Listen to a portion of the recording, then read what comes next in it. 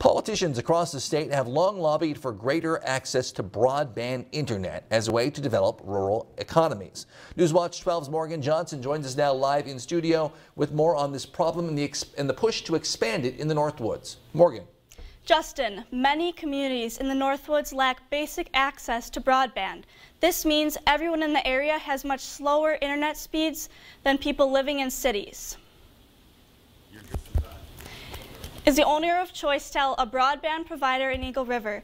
He said federal funding primarily goes to big cities through companies like AT&T, while smaller communities are sometimes ignored.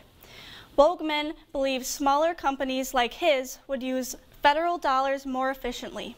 The big incumbent providers, they contract everything out, and they're paying, $40,000, $50,000 a mile to have cable put in the ground, when I can go out there and do it for $10,000 a mile. Bogman relies on state funding. He hopes federal funding will support rural broadband access in the future. To learn more about broadband access in the Northwoods, visit our website, wjfw.com. Justin? Voters in Wisconsin